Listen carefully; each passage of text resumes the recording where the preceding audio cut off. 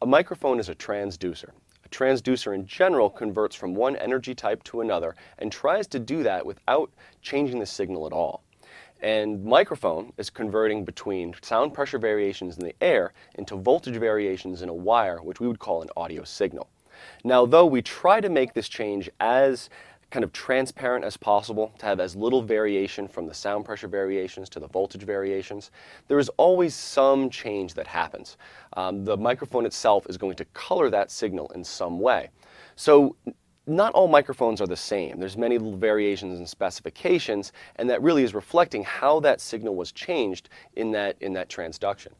Now, we're going to be comparing these two microphones. I have an AKG 414, which is a condenser microphone, and an SM58, which is a dynamic microphone.